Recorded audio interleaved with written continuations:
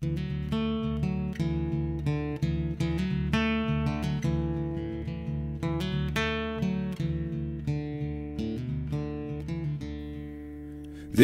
is the Storied Outdoors, a podcast somewhere between Lewis and Tolkien and Lewis and Clark, finding clarity in the stories we tell and the adventures that shape us.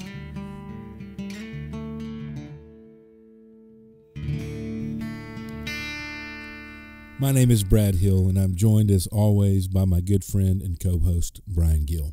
I am so fired up. Fired up being the key word is Brian is sitting with me, and we're sitting next to my fire pit in my backyard in Mobile, Alabama. You know, I wish that we could share more about today. Oh, my goodness. But I'm riding so high on today. This has been a phenomenal day. We're not even going to tip our hand to it, but you'll find out in the fall. Oh, my goodness. We got to wait till the fall. We got to wait till the fall. Oh, my God. I know. What an epic day, though. Epic day. Boy, we're foreshadowing hard. Hard. Is it worth it? It's worth it. It's worth it. Every ounce of the foreshadowing. That's right. Wow. I didn't even think about that as we were pre-gaming for this recording. But yeah, that's what a great day. But we want to talk a little bit about the introduction of this episode that we're sharing today. It's going to be a little bit different. Yep.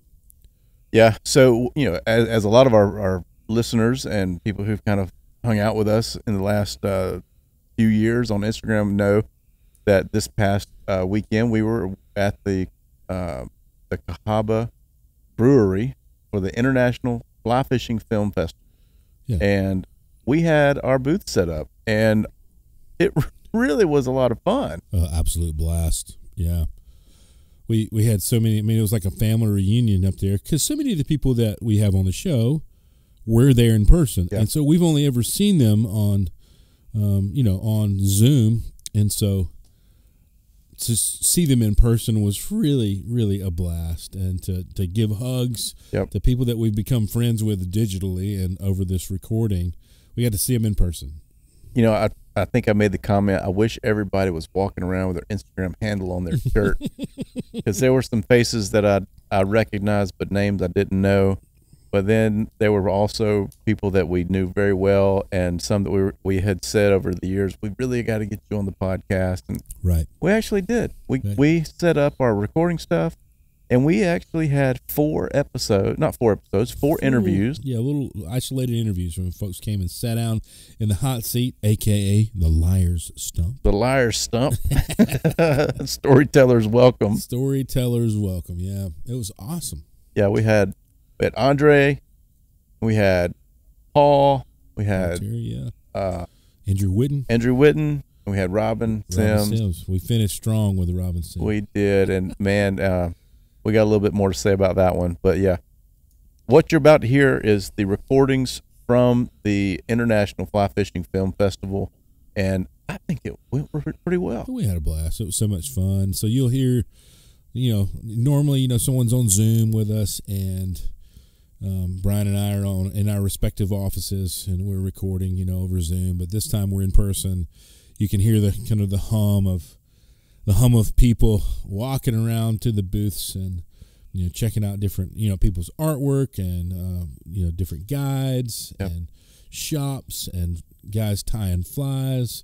There may be a random person yelling in the background. Oh, absolutely. I mean, it was just that kind of atmosphere. It was a great atmosphere, and right.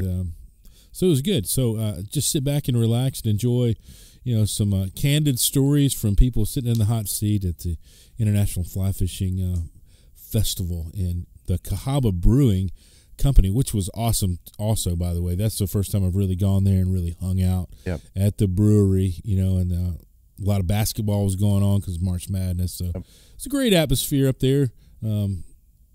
We had so much fun. So sit back and enjoy and listen to a few stories.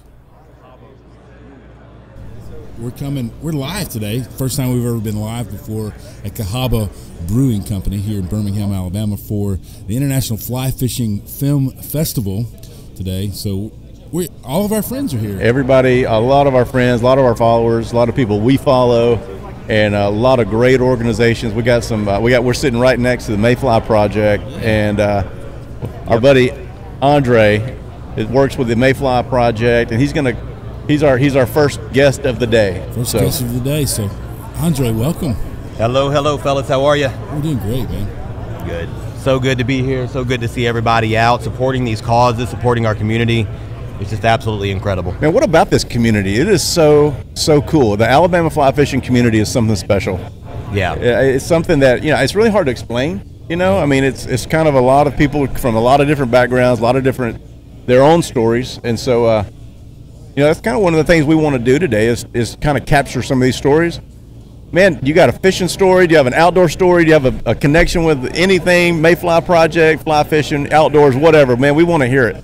Yeah, I do, absolutely. I think the thing about Alabama is, and I travel a lot for work, which is going to lead us into my fishing story, but, we, if you ask most people around the country, Alabama isn't supposed to have fly fishing. Yeah. That's kind of the general feeling on the whole matter. Fly fishing in Alabama? Yeah, fly fishing in Alabama is unheard of, right? And that's the beauty of it. It kind of is. It kind of is unheard of, which is one of the things that keeps it so pristine, so good. And we have so much variation, different species. The Cahaba is one of the highest rated for the number of species in a waterway in the country. It's just incredible what we have here. I'm in the Appalachians all the time. The waterways we have for these Redeye, they call them Bama brookies for a reason, and it's a good reason. I can verify and qualify that. These fish are beautiful. They fight. They're in wonderful places. Wonderful places. What they're doing here for the film festival, talking about the Redeye Slam, it's great to get the word out. Like Matt and them say, you're going to protect what you love, but you have to know about it in order to fall in love with it, right? So true. Getting the good word out there. And I'll tell you, this community is so embracing. They don't want to push people out. They're not looking to be exclusive. Yeah. They're not looking to be elite.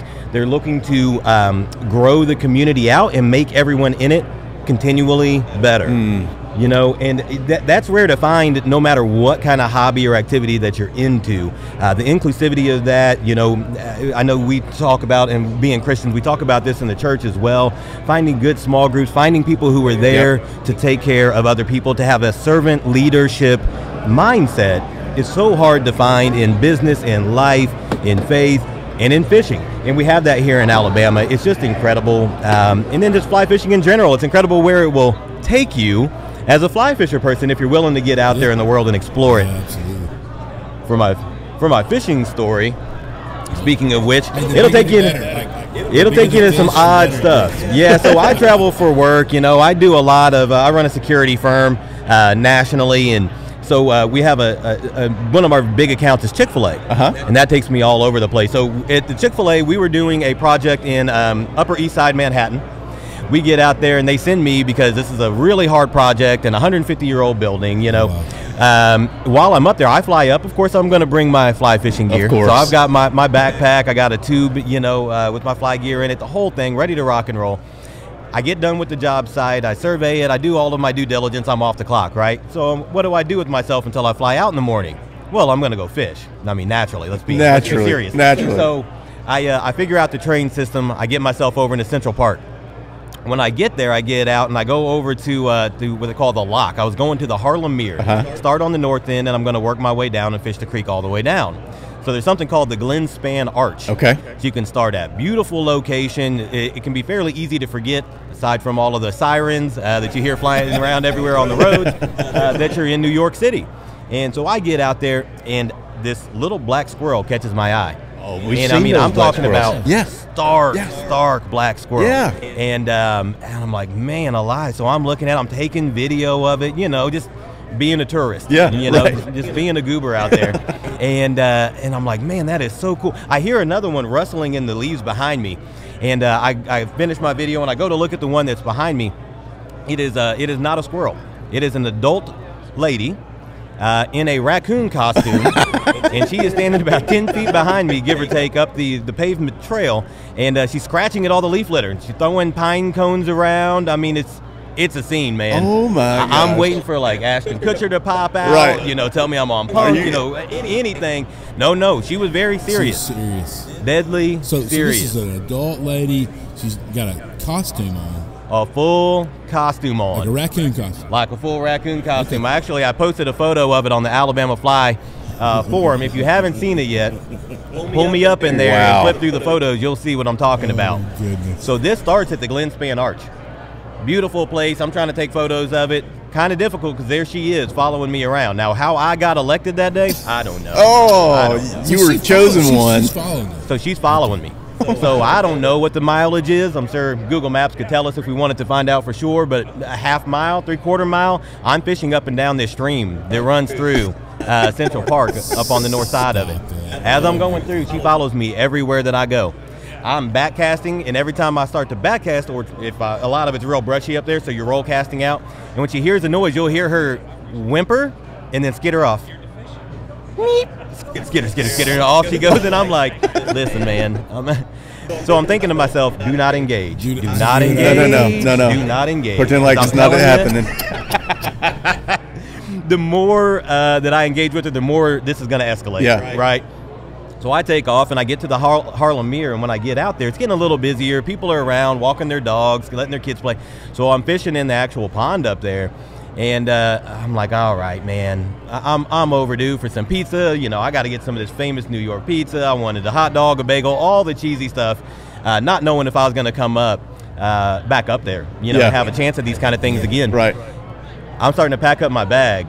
And as I put down my rod and I take the reel of it off, she's kind of looking at me over here on the adjacent hillside. She's looking at me. She realizes I'm packing up. She's on all fours, by the way. Has been most of the time trying to be a raccoon. Right. She stands up, looks at me, and just turns and walks away like nothing happened. Like none of this happened in real life. She just like snapped out of it and was gone, man. My Hit the old dusty trail right into the sunset. Wildest thing in the world. Did you catch any fish? Yeah, I caught a couple brim out of the Harlem Mere. That's about all I could do. Yeah. It was still pretty cold, but I wasn't going to miss a chance to try, She's the guardian of the lakes there. Yeah, by far the biggest thing I caught that day was that interaction. Was old girl in the raccoon costume. No question about it. Oh my! No question about it, man. Well, I've seen those characters around Times Square, but I've never seen them in Central Park. Oh yeah, man. Oh yeah. I'll definitely send you guys the photo. And look, and I mean, even with that, it's so cool. People, something about it is just about fly fishing in general. It's just attractive. Yeah. I mean, whether you're somebody around Alabama looking for a community of people to do life with, or, if you like to run around in raccoon costumes, we're not going to run you off. No. You can follow me as I fish. That's fine. It's so funny you say that. We were at DeSoto Falls in North Alabama one time, and we were fishing in that little pond, just fly fishing. There was a couple, I don't know, from Michigan or something like that. They just kind of came up, sat down, and they were like, you mind if we watch you fly fish? Because they just thought that it looked really appealing, and so you're right. I mean, there's something just drawn to people who do that, and so it's kind of a fun thing. So absolutely, Andre, it is beautiful. I mean, to do it's like it's mesmerizing. I mean, I was talking with Chase Bowers, who's been on the show before. And we were talking about how when somebody's got a beautiful cast, when you do have the room for the back cast, it's cinematic. I mean, there's a reason these are films. We're at the film festival. There's a reason because you're in a beautiful spot. So you have this backdrop that's incredible. And somebody's cast and it's rhythmic and it's gorgeous. So it is like, wait, what are they doing? And it pulls people in. So even people with costumes on. That's so cool. And there's always so much more to do, so much more to learn. More people to meet. And so as you, it's one of those wonderful things where just as soon as you think you're getting good at it, you realize how much more you have to learn, and it just keeps you in it. So it true. Just keeps you in it. So true. Andre, thanks for sharing the story, man. Good to see you. Pleasure was mine. Yeah, we'll talk soon, bud. Thanks, y'all. All right, Paul Terry, Epic Boogeyman. He's a fly fisherman, one of the staples of the Alabama fly fishing community, joining us here at the Fly Fishing Film Festival. How you doing, Paul? I'm great. How are you guys? Man, we're doing great. We had a little bit of an exchange out in the parking lot and ended up with one of the most beautiful popping bugs I've ever seen. It's black and blue. It's got a Epic Boogeyman decal on it. It's beautiful. Thank you so much for that. Yeah, anytime. Happy to give out. Love giving these things away. It's a blast. Man, how long have you been tying? I mean, you were probably one of the premier in the state of Alabama. I mean, there's a lot of good people who tie, but you've done this for a long time, I feel like. No, only about 4 years. What? Yeah. Really? Oh my gosh. You learn quick. Yeah. About 4 years ago, my dad gave me his old vise that he had. Oh gosh, he's probably had it 40 years. Wow. And I took it to Orvis tying night, their FT 101 night in Birmingham, not knowing what I was doing, and tied the ugliest monstrosity you've ever seen. but fell into the addiction. Okay, and I spent so much time at that vise practicing that my wife actually nicknamed it my mistress. Oh no! I figure if you're going to have one, right? Right. Yeah, That's you may a as safe well one. be safe, right? Right. So with a ton of practice and a little bit of creativity, I came up with an idea to turn balsa into poppers. And I started buying blanks. So balsa. Balsa wood, balsa blanks. Yep. That you can just square balsa sticks that you can buy at any craft shop. Yeah. And I cut them into short blanks, and I turn them into shapes, and then I paint them or I ink them and coat them with epoxy and tie tails onto them depending on the situation they're going to be used in. The fact that you can turn that little popper, that little piece of wood, into something is, oh my gosh, I love that. Right, and it's something that it's still a work in progress, still in development. Yeah. I'm still matching the ideal hook. Okay. For the shape of the popper head. It's something I'm working on, but so far it's been working out pretty well. Man, I've got my mother-in-law, her dad had some old flies that would look similar to one you have, but I don't think they were balsa wood. I think that they may have been cork. Probably cork. Yeah. I think that was like the traditional. Was that what it started out as? Traditional start out as balsa cork. seems a little bit more durable than the cork, I would think, right? When it's coated, it is. Yeah. It is.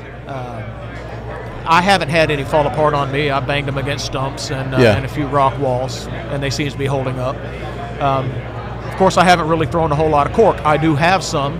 Wade Blevins was good enough to send me a bag of cork, and I have some old cork too. Oh wow! And I have a few that I put together. I haven't tried throwing them yet. I just haven't had. I've only put a few of them together. I haven't had the opportunity to put them into the test yet, but we'll see how that works out. Oh. But the balsa has shown to be pretty durable. So your dad was a fly tire? Dad never really did take off with it. He thought he might be interested in it, but it's just not something he really took a liking to. Yeah. His vise maybe was used 3 or 4 times, and he put it away. And after about 40 years, he gave it to me. Wow. So did you grow up fly fishing? I did. What was some of the earliest memories of fly fishing that you've had? This in the Pacific Northwest is where we grew up. Did you really? We did.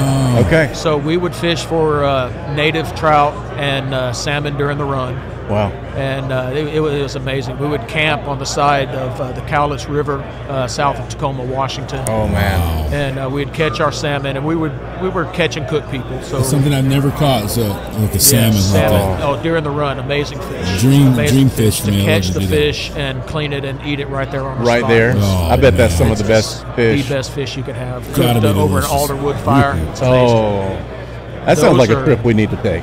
Yes, you do. Get Paul to take us up to the there. list. Add it to the list. Let's plan the let's do We'll this. stop by Idaho on the way over to the Pacific Northwest. Do make a cutty trip out of it too. Yes, I think so. Yes. That's what we did. That is so That's cool. what we did. And then when Dad retired from the Air Force in the late 80s, we moved to the South. And we put our fly rods up because, there weren't any trout down here. And we were the type who associated fly fishing and trout like so many people do. Right. And I guess it was about 5 years ago, we were in Blue Ridge, and we found out there were trout down here, and I picked the old fly rod back up. I mean, really, the genesis of the show was a trip to Blue Ridge, Georgia, to go catch fish, and that's where we started to think, we were listening to an audio book from John Gierak, and on the way to Blue Ridge, getting the mindset of listening to the fly fishing stories, and man, it's so beautiful there. Oh, we both caught great fish on that trip. Tacoma River is such a trout-rich river. I guess it stays cold coming out of that. Below Lake Blue Ridge Dam. The Blue Ridge? Is that what it is? Blue Yeah. Ridge, okay. Man. Yeah, and Angela and I she actually took me up there, treated me to a trip for our anniversary up there, and it was a guided trip down the Toccoa in the tailwater. That's a keeper right there. I'm telling you, she's incredible. And we had a double hookup. She caught a brown, I caught a rainbow. Oh, man. We were fishing with Bowman fly fishing up there. They took real good care of us. But that kind of reignited the flame for me. Yeah. And it's been a great run since. I mean, I've learned a lot. Yeah. I've learned that trout, they're great where they belong. Yeah.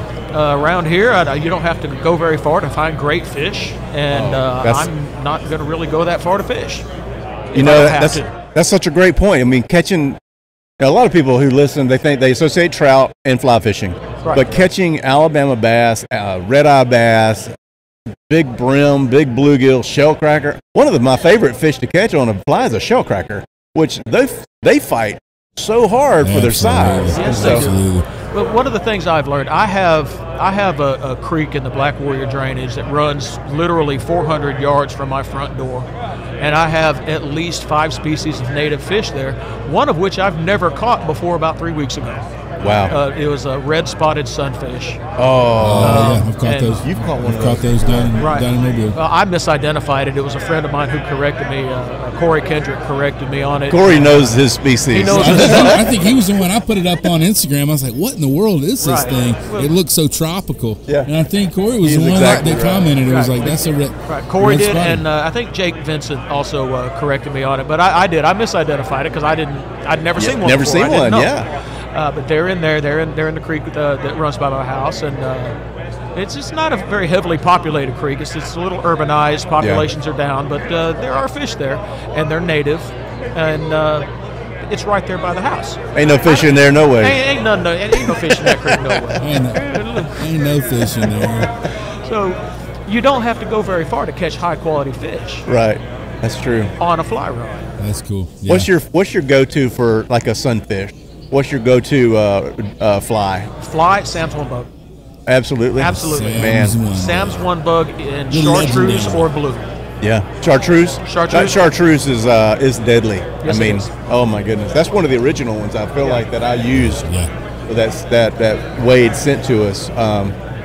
It catches. I mean, it's literally a one bug. I mean, you can catch anything off of that. Anything. I've never caught a trout off of it, but anything in fresh, like in Alabama. I've heard they'll take it. I'm going to try because I'm going to be out with Chase in Wyoming. And we're going to be river fishing, but there is a lake there.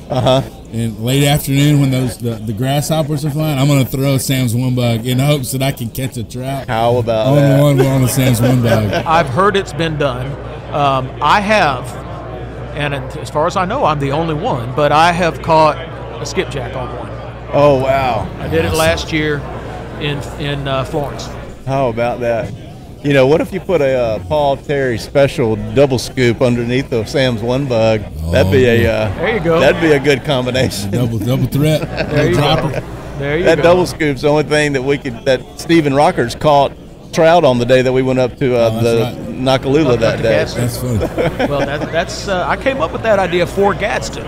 Oh, is that what that was for? Right. If you look at the profile, it's a profile of just about any insect larva you see. Yeah.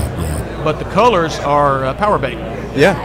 To me, it was a no-brainer. For any tailwater, it's a no-brainer. Oh, it's brilliant. And I claim no copyrights to it. You guys just tie up all you want. Yeah. Well, man, speak about this Alabama fly fishing community. What have you seen in your last few years of how this thing has grown? I have made more friends in the past few years, for 4 years, 5 years, than in the previous 45 years of life. Wow.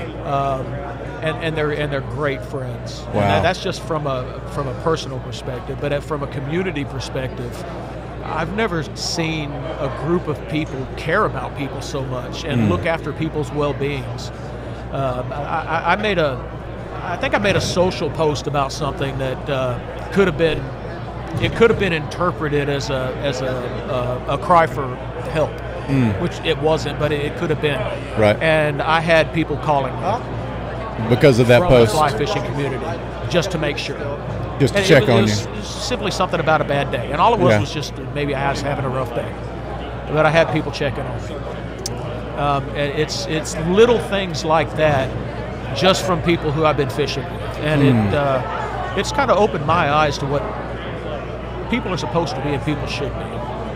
Yeah, so that is so true. A true community is thinking about the betterment of the other person, not yourself. And I feel like that is such a beautiful thing, and it's what's happening with this community. And everybody here is so generous, so giving. You're right there with them, giving away these flies that take you a long time. That just everybody's so generous with their time, with their they're promoting other people. I mean, it's a thing of beauty, really. It really is. I mean, and that's the thing people are hungry for too, right? It's community. That's exactly right. To be known, really. I mean, it gets down to brass tacks is people's desire to be known, and the fly fishing community seems to do a really, I don't know why, but they seem to do a really beautiful job at that. Yeah, right, for sure. Well, man, we love what you're doing. I love seeing all the things you tie and all the fish you catch, man. Keep up the good work, Paul. I'll sure do it. You guys all right, we got Andy Whitten here. You guys probably follow along on Instagram with him. Man, thanks for stopping by. Yes, sir. You're in the hot seat, man. Yeah, I'm a little nervous. Don't be nervous. We're just having a conversation. Yeah. So you got a story that we don't know the premise of. We don't know anything about it, but we want to hear it. All right, so I'm a smallmouth guy. Okay. Pretty much strictly smallmouth. Yeah.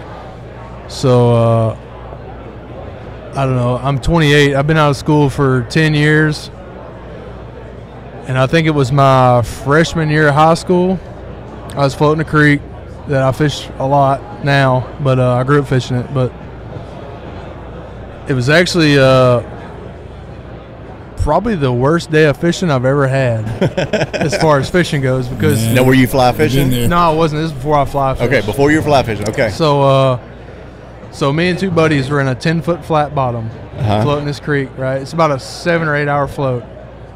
That's a long time in a flat bottom. It's a long time. So I'm in the middle, right? I'm not having to paddle. I'm just fishing. I'm the luxury guy. You're in the sweet spot. You're in the sweet spot. That's where I try to sit.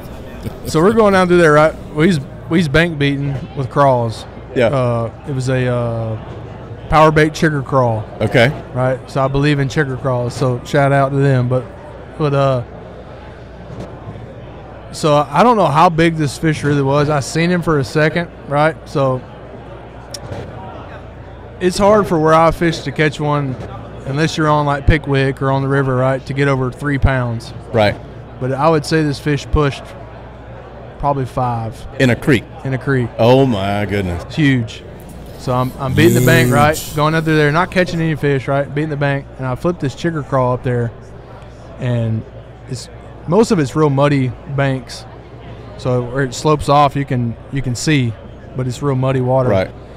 So I just flipped this chigger crawl in there, and all of a sudden I see this just, right, and it's giant fish, right?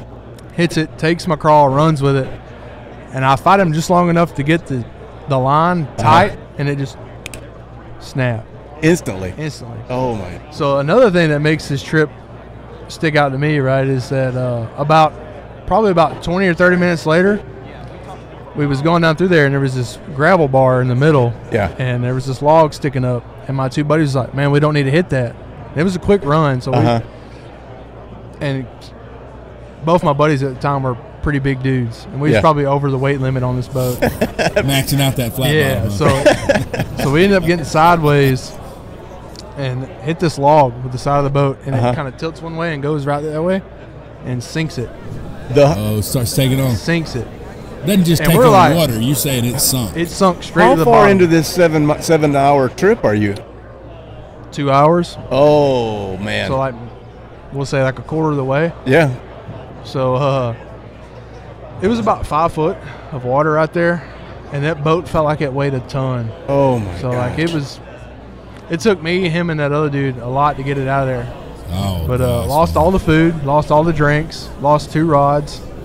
Oh. It was horrible.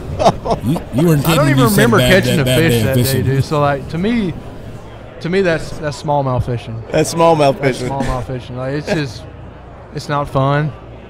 It's not for the weak, but it's when it works, it works. Was there anything redeemable about that trip?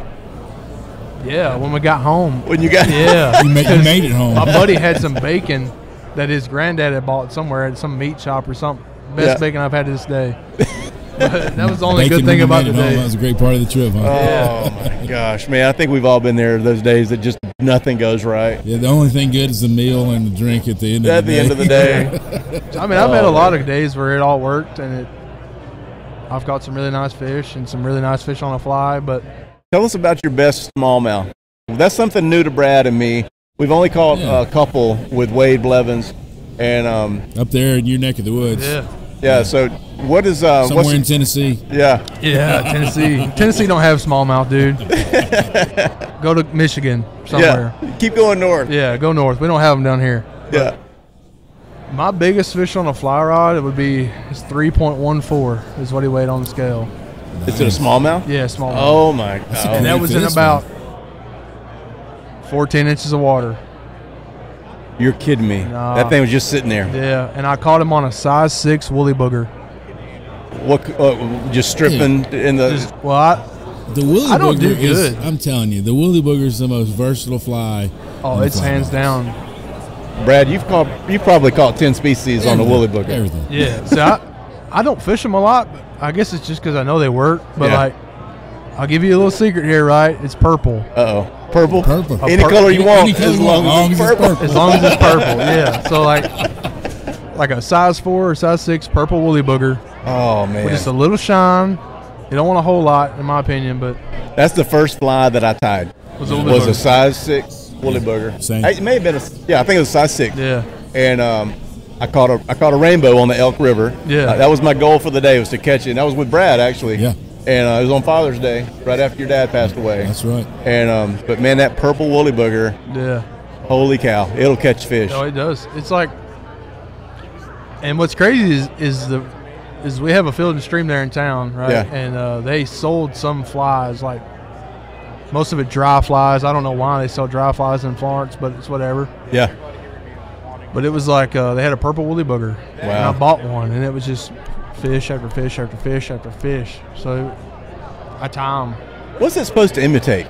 Like a bait fish? Like a little bait fish. Bait fish? Yeah. I catch more fish on small stuff. Yeah. Most of the time, like I tie big flies just because I like to. But, Yeah. But most of the time, man, I've caught 3 smallmouth that broke 3 pounds. And Wow. 2 of them come off of woolly boogers. Oh my goodness.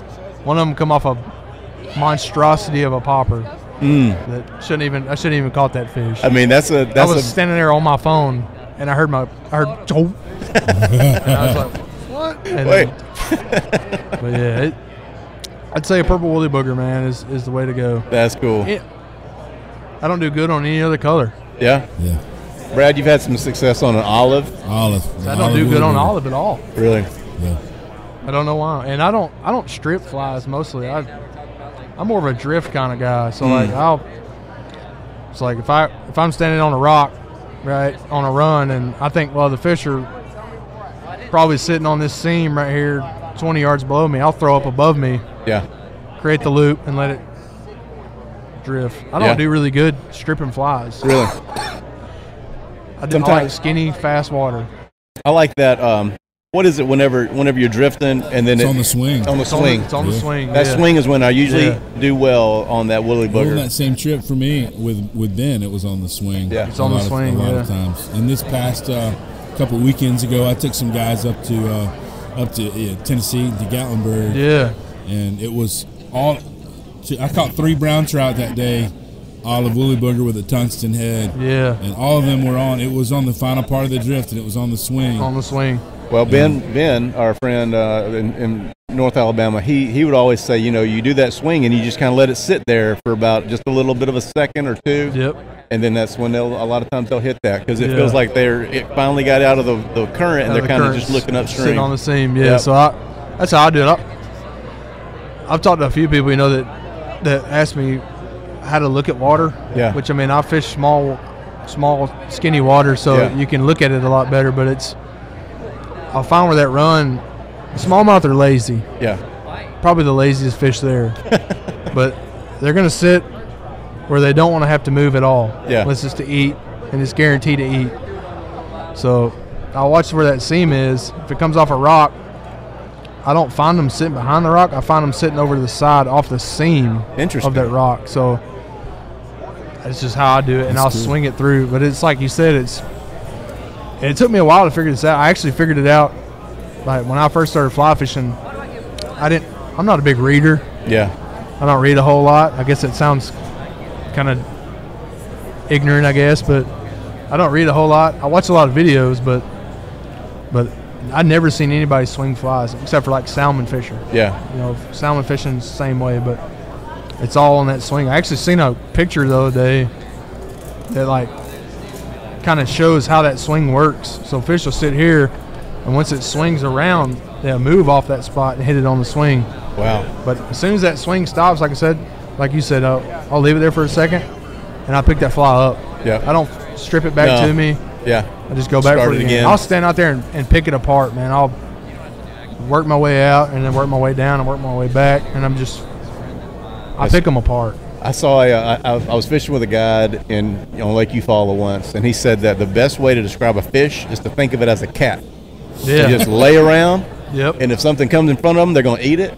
And if they're hungry, they're going to go find food. Yeah, exactly. Other than that, there's a lot of truth to that. I know. Yeah. It's just I never heard that, but that is true. I know. Yeah. It made a lot of sense after he said that. I mean, and they're finicky. Oh, they are. Yeah. That's so funny. They upset me You can't a trust lot. them. They can't be trusted. But yeah, it's like I've been fishing for about a month now, and I've caught 2 sunfish on the fly. Yeah. Not caught a single. I caught my first smallmouth of the year Wednesday. Yeah. And it was on a spinning rod. Oh wow. So I guess we count that, but it's that time of year, man. We've had a couple of fake springs. It's another cold snap right now, but them out. I work on the good days and fish the bad days. I know. That's me too. It's like I'm sitting there at work. I was like, it's 80 degrees out and sunny. I'm thinking, gosh, it'd be a good day to be on the water. Yep. The day I'm off is 30 degrees and rainy. Yeah, 30 degrees and rain and sideways. Andy, thanks for all you do. I love following your Instagram page. Yeah, y'all too, dude. I like what y'all do. Thanks, man. Appreciate you stopping by. I like podcasts, but it's hard to find one that you can kind of fit in with, I guess you could say, even if it's not fishing. Yeah. It's just something that's like down home. Yeah. So well, we try to make it feel like a conversation. I appreciate you stopping by today, buddy. Yeah, dude. All right, we finally were able to catch up with Robin Sims. She's a local celebrity. She is no relation to the Sims Corporation, but is available for pro deals. And she is a part of the Alabama Women on the Fly, and she also has a new guide service that she is up and running, and we are so excited that she's a part of this Alabama fly fishing community. Welcome to the podcast. Thank you, guys. I'm so happy to be here. All right, so you have lived in Alaska, you've lived all over, you've fished all over. We want to hear some fishing stories and hopefully a bear story, if you've got one. Always up for a good bear story. Yep, I got a few of those for sure. Well, and we also want to hear about the great things you're doing with Alabama Women on the Fly, trying to make sure that more women are getting to be a part of this sport. So, yeah. The mic is yours. Take it away, right? Take it away. Take it away. All right. Well, I guess I'll just start off with the humble beginnings. I grew up in Valley, Alabama. Yeah, right on the Chattahoochee, on the banks there. I grew up in Eufaula, right down the road. Oh, my goodness. Yeah. Right down the street. Yeah. We catch bigger bass than you do in Eufaula. So, I mean, you guys catch them before they get in Eufaula. Exactly. Some of them have some ulcers and a little stinky-ness going on from Chattahoochee runoff. Oh, we don't worry about that. We don't need them. Yeah. No, but we grew up on the Chattahoochee fishing. My whole family has been avid anglers. And we also, from very early days in the 80s, had a place on Lake Martin. So the Tallapoosa were very much part of my upbringing and fishing in my veins. Growing up as a wild kid, running the riverbanks. Yep. And it was Roel. Oh, this is Roel. Hey, buddy. Just so anyone knows what just happened, Roel came to give me a little shoulder rub, and it was a little awkward in the middle of my story, but we'll continue on. Yeah, so Tallapoosa, Chattahoochee, my family's grown up fishing that. My mom and dad were actually like a Bassmasters team for a little while. Really? So I kind of grew up waking up in the bass boat and like shotgun starts as a kid. Wow, that's fascinating. Yeah, and just always been a traditional spin gear kind of gal and never really dabbled into fly fishing at all. Yeah. I ended up graduating high school, decided I went through a year of college at Troy and was like, you know what? It's not really quite my like gig for school right now. I wasn't invested in it like I should have been, like my parents hoped that I was. Yeah. And instead I decided to leave Alabama and go chase rivers and mountains. Wow. So I started off in West Virginia working at Itcher West Resort as a like ski shop manager there. Which ski resort? It's Snowshoe Mountain. Snowshoe? Yeah. That's where I grew up snow skiing. I did. I've probably been 9 times. Oh, that's awesome. Yeah. That's a pretty popular. Snowshoe's It pretty is. popular. Yeah. It's East Coast, Southeast place to go, I guess. Yeah. Best hills, best snow for sure in the Southeast. I was only there for maybe like a year or so before I was transferred out to Copper Mountain in Colorado. Wow. As a ski shop supervisor out there because they're both owned by Interest Resorts. So that's how I kind of landed in Colorado. Wow. And then in the summertime, I was bored, got away from the ski resort area for the summer, and I learned to be a raft guide down on the Arkansas River. Awesome. Yeah, and that's where I cut my teeth in whitewater. Started guiding out there on the Arkansas with various different companies, River Runners and American Adventure Expedition, and some great folks out there that kind of showed me the ropes. After about 6 years or so in Colorado, I dabbled a little bit in some fishing, but not enough to where I really picked it up full time. Yeah. I guided a lot out there for fishermen, not in the sense where they needed a fishing guide, but just someone to get them down the river. Yeah, you were the boat. Yeah, I was the rowing girl. Yeah. They knew what they were doing. They didn't need my expertise on fishing, which is fine with me. That's a great thing to have. Sometimes I wish I had that. Sure. I've always been the shuttle bunny, and I've always been like the rowing, the girl on the stick, just rowing people down the river. So I was okay with that. And then I just, everywhere you go, you kind of meet a collection of people in the community that have sort of similar stories of travels and places they've guided. And I kept hearing these amazing stories of people out in Alaska guiding. And I was like, that's my next move. So that was the destination. That was it. That set a fire in my belly, and I was like, I'm gonna go to Alaska by myself, me and my dog and my kayak, and I'm gonna go like just experience this life, Oh my gosh. So I headed out there. No plan? You just I'm going to Alaska. No. We'll figure it out. This is like before I had a smartphone. Like this is back when you had an atlas to travel with. Printed out some MapQuest directions. And you actually got out a map. Yep. And my first year, my mom and dad sort of intervened on that plan. They're like, you are not driving to Alaska. So my dad flew out to Colorado, helped me load up my car, and I had all my plants and everything else in the vehicle, and drove me back to Alabama to drop everything off. And I was like, all right. And then I flew out for the first year in Alaska. And I spent a year out there guiding for Chilkat Guides, and we did an operation where we brought tourists to the base of a glacier. And they got to experience the glacier and hike around the base of the glacier by canoe for that one. Let's hop right there for just a second. I absolutely love being on the water in like a kayak or a canoe. Yeah. You can see so much more of what's around you, I feel like. It's just everything kind of slows down and you can soak it all in a little bit better. Absolutely. I love that. I can't imagine being at the foot of a glacier. Yeah, and that's the thing is like the area we guided on my first year in Alaska was a deglaciated area from the Davidson Glacier. It's called Glacier Point. So the lake that we were on was a glaciated lake, and it was sort of self-contained by this fan of land the glacier has pushed out as it's receded back. And while you're on that lake in these Voyager canoes, which hold about 12 or so cruise ship passengers, enormous, you've got katabatic winds blowing into your face from the glacier, and they're like probably, 30 knot winds, like insane gusts that come at you, freezing cold. And they just like pound into you. So it was a challenge at the same time, but you're trying to enjoy the beauty because you got bear sightings everywhere and eagles swooping around you and a big glacier in front of you. So it's a real wow moment.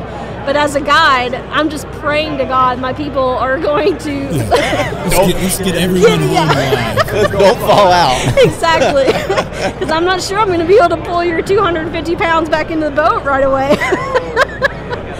So there's moments of that where you just obviously like have all that running through your head, but it is magical and it does slow you down to really absorb the scenery and everything that surrounds you. And I feel that way about the river still, no matter where I am. It doesn't have to be Alaska. It doesn't have to be Colorado. Yeah. Colorado was like complete opposite. We're in the midst of the whitewater, so everything happens super fast. Yeah. But yeah, I mean, it's one of those moments that really soaks into your soul, and I daydream about it constantly still. Did you start fishing more when you were out there? So when I started working out like in Alaska as a guide on my off time, I did a lot of fishing, a lot of Dolly Varden up in those like mountain lake areas. There was a ton of really good like Arctic char fishing and stuff around the coast where a lot of these tributaries would come in. And we also worked on the Chilkat River, which was a bald eco preserve. And so we had these salmon runs that happened almost year-round, not year-round, but the big salmon run happens later in the season. Sometimes as late as like snowfalls in November. Yeah. But the way this kettle moraine is laid out with this, the gravel, it holds onto the water, so it warms up all that water from the rock. And so those salmon are coming in later than usual in other places. So those bald eagles congregate around that area. There's like 5,000 bald eagles right here in this one area. 5,000? Can you imagine? Yeah, so it's a bald eagle preserve. It's a Chilkat River, and it's insane. So if anyone gets a moment to go to Alaska to experience something phenomenal, that's the place.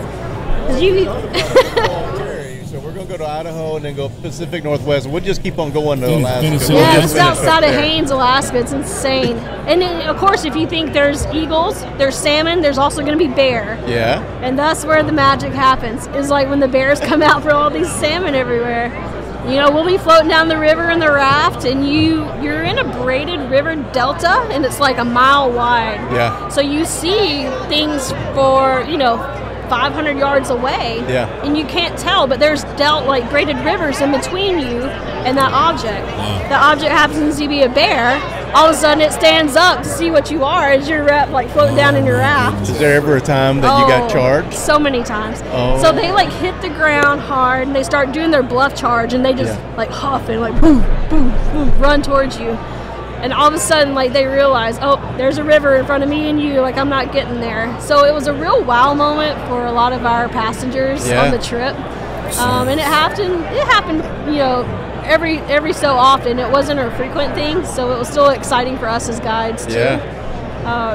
But that's the least of my bear stories. That's just a sighting, a bluff charge from 500 yards away, nothing crazy. But, in the mix of my Alaska adventures, I got on board with Alaska Fish and Game. Okay. And I started working with those guys on some of the telemetry projects they have with some of the salmon on the Susitna River. And it's funny because a while ago I heard Hank's story with you guys. Yeah. And it just so happens I was on the same project as Hank just a year before him. Really? Yeah, because he shared his bear story from when he was there. And that's where the bear action happens. I happen to be working on fish wheels on the Susitna River, which are giant contraptions that are propelled by the force of the water flowing down. Yeah. And they rotate the wheels, and as the wheel rotates around underwater, the basket scoops up the fish as they're swimming upstream and dumps them into a slide that holds them into a box. We collect them out of that holding box, and we sample the fish and take all of our scales and DNA and everything and then release them. Sometimes the bears get out there before we do. I bet. That's just like a picnic basket for them. Yeah, I think Hank was working on one of the weirs maybe when he had his bear encounter. A lot of our bear encounters happened on the fish wheel. So the scariest one, though, happened to be at camp, which was just on a hill. Me being the only female in the whole group of the scientific group of people, they call them scientific technicians, what we were. I was separated from them as far as my camp goes, so I was up on top of the bluff, and they were down next to the river. Being from Alabama, I was the only gal the only person in the group that was really comfortable with the shotgun. So they gave me the shotgun to keep in my tent. I don't know if they did that to make me feel better or because they were just nervous about having the shotgun in their tent. Yeah. Either way, I was happy to have it. One morning, it was probably 3 a.m. It's broad daylight because it's Alaska. I get woken up by... That seems like it would be disorienting at first. Yeah. Oh, yeah. I guess you get used to about anything, but like that kind of daylight's got to be disorienting. It's nice because you're not scared to a point in the dark camping out in the middle of nowhere, Alaska. Right. Because it's always daylight. You can see around you. But in your tent, you try to black everything out. So you're going to have a tarp and everything else trying to, like, block that light out so you can sleep, right? Right. Well, I woke up to this big giant thing rubbing against my tent, and I was thinking... So a bear is rubbing up against your tent? Like a shoulder rub right into my tent. Just get a little scratch? Well, at first I was like, oh, these guys are messing with me. This is like my second week here. They're trying to scare me. I was like, oh, this is going to be real funny when I pull the shotgun out. The shotgun? Yeah, and so... Annie Oakley out here. I sat there for a minute, like my heart's pounding. All of a sudden, I see a claw and a paw on my tent. On the tent? Run down it. That's like some... A light scratch, not like a gash it open kind of thing, but just slowly, poking at it. Just horror movie scene there. Exactly. And I was like, oh my God, this is happening. So I'm like, fellas, like, hello. And this bear didn't even scare off. He's just like, oh, what's going on here? I hear him gruffing. He's like, rumbling around and making his gruffing noise. And I'm like, all right, guys, like, I'm about to pull the shotgun out. There's a bear up here. This bear's still just nudging into my tent, sniffing around. So I zip the back door open. I can't see him because he's around the front side of my tent. I cock the shotgun, and I just let one go.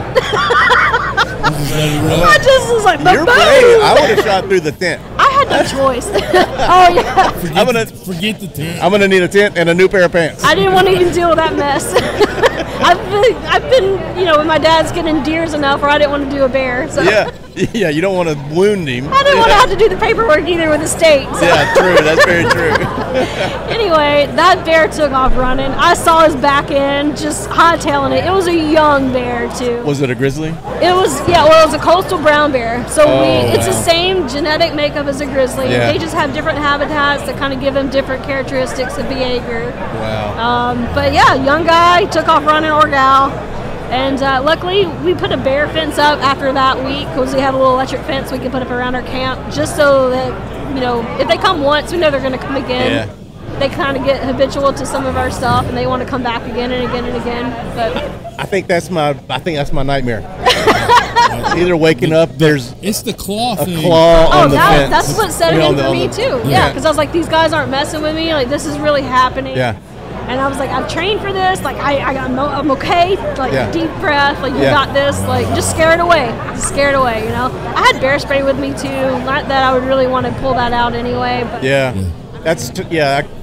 you still got to, there's a step after the bear spray. Well, this is a step before the bear spray. I'm jumping right to the good stuff. Skip the bear spray. Yeah, exactly. Straight to the warning shot across the bow. It was pretty hard to sleep for several weeks after that, though. Just, being on the end, a little nervous. And I just didn't want to have any more face-to-face encounters with any wildlife while I was there. And so I get it. I tell you luckily, it was the last one for that summer. I think we need to have a whole not a live episode like this, but have Robin come on the podcast with us. Oh yeah, I've got a few more stories for sure. We got a lot more to work through here. I know we're pretty excited about this film. Have you seen it? Oh yeah, I've seen it like 4 times now. So we haven't seen it yet. I haven't seen it yet. It never gets old. I think they're probably about to start. They're fired up soon? All right. Fired up soon, yeah. Can we pick back up once they're done with Mary Beth? Yes. And we'll talk about some Alabama women on the fly? Yeah, we can do whatever we need to. All right, yeah. Awesome. Hey, thank you so much. Oh, you're welcome. All right, real quickly, tell us 1 second about the Alabama Women on the Fly. Okay, so Alabama Women on the Fly is basically something we feel the state has needed for a while. Yeah. There's no women's fly fishing group that we're aware of that we could find. There are some local groups here and there, but nothing statewide. So Mary Beth and I are trying to come together to be a catalyst to bring women into the community of people that taught us everything we know. So cool. Awesome. And we want to make that connection with everyone, and give them the tools that we were so graciously given to get off the ground, started fly fishing in the state, and build that community. Awesome. So we really want to bring like the whole family dynamic into the fly fishing scene for everyone. So. Well, I cannot wait to hear some stories with you and Mary Beth. Yes. Thank you so much for joining guys. us, Robin. Yeah, of course. Thank you. Excellent.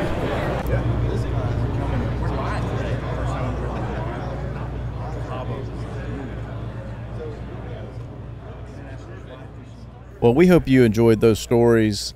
We were so excited to be able to share those with you. There were some pretty funny stories. Yeah. A little bit of nerve-wracking stories, especially from Robin's standpoint. But yeah, I mean, Andre, I will never look at a squirrel the same after hearing that story. Yeah, for sure. It was so much fun just to meet all of them, and I was overwhelmed by the amount of people that came by our table. We had a good friend of mine, Keenan Dollar. I'll give Keenan a shout out, and he made me this really cool steel. Keenan made that? Keenan man. made that. I love that. Cut out the Storied Outdoors and a steel piece of plate steel, and we had that laying on our table. And it was a white table, so it contrasted, made it look really cool. And people would come by and they're like, "Oh man, I'll listen to your podcast. We love what you do. Please keep doing what you're doing." Yeah, that meant a lot to us. 'Cause and it happened a bunch too. Like it wasn't like 4 or 5 people. It was like, wow, I'm blown away. I was blown away by the support and encouragement. Yeah, and we were just so thankful to Steve and others that were allowed us to come and be on as a part of one of those vendors. And I wish that we could have sat there and told stories all day long, but just there was other people to see, and I think that it was a fun addition to the film festival. Yeah, would love to do it again. I hope we get to do that again. Yeah, man, just seeing Brandon.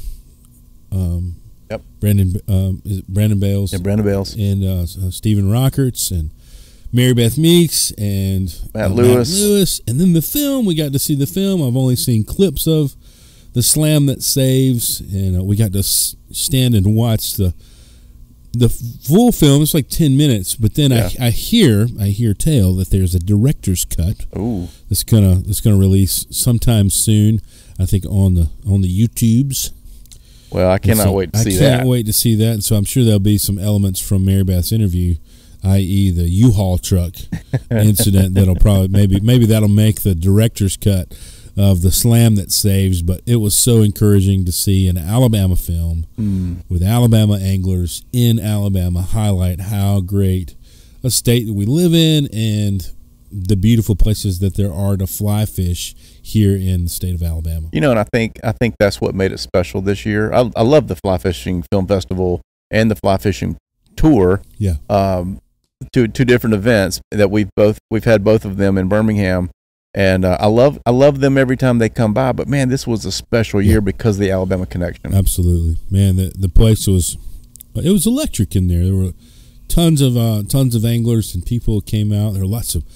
Man, what an amazing pile of giveaways they had. Good grief. They gave away some amazing stuff. Just a table full, and I was holding my little ticket, and it would be like 8-0, and I'd get all excited, and it would be our number. But we were... So it is with raffle tickets. So it is with the raffle tickets. But man, best part of the show, watching that kid win that kayak. That hopefully that will be a long, well-used kayak for make an impression on him. That was really cool. It was awesome. One of the things that we talked a little bit about Mary Beth, and we talked about Robin. At the end of Robin's episode, we were really hoping to get Mary Beth over to our booth to sit down and tell some stories. But that's the price you pay for being a celebrity. Yeah, well, kind of a big deal. When you're kind of a big deal movie star like Mary Beth, people want a little piece of your time. That's right. But hey, how about this? as a consolation prize, we're going to get Mary Beth and Robin on their own episode together. So, Team up. We'll team up, and I can't wait to hear some stories from that pair. And gosh, it was so fun. I had so much fun, man. We got some flies. Paul Terry gave us some awesome flies that he made. Paul Terry, what a generous guy and a talented fly tyer. Gave us some amazing bugs. I'm almost afraid to use them. I don't even want to fish it. They look so good. Man, but fun. don't want those to get beat up because they look so good. Yeah, beautiful.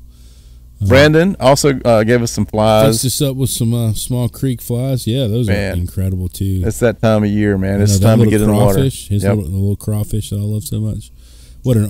Just an art form, the way he ties flies. And all of those guys, I mean, everybody there was so talented. Mary Beth's artwork was beautiful, and there were other artists there. It was just a great vibe. The whole event was fantastic. Steve, though, put on a wonderful event, and we were just super honored to be a part of it. And I felt so encouraged by all the people that all of you guys that listen.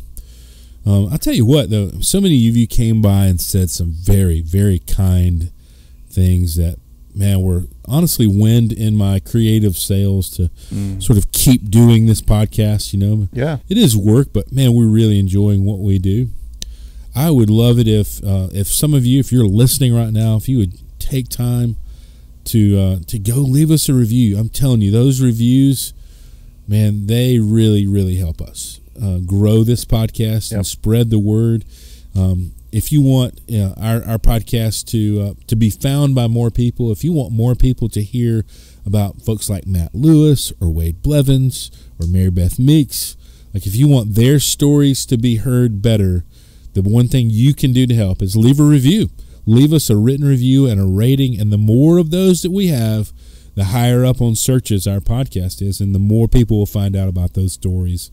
And we are so thankful to share those stories. Yeah, there's an algorithm at play with some of these things, and the more ratings and reviews of 5 stars and positive reviews. We don't want it. If you don't like it, just keep that to yourself. We don't need this 2-star business. No, but that if it helps more people to see it. It shows up on there. Hey, you may like this feed. Yes. So yeah, that's the reason we ask for those, and it's a lot of fun to read your thoughts, and it's I don't know, it's a great way to encourage this podcast if that's something that you're interested in doing. Yeah, man.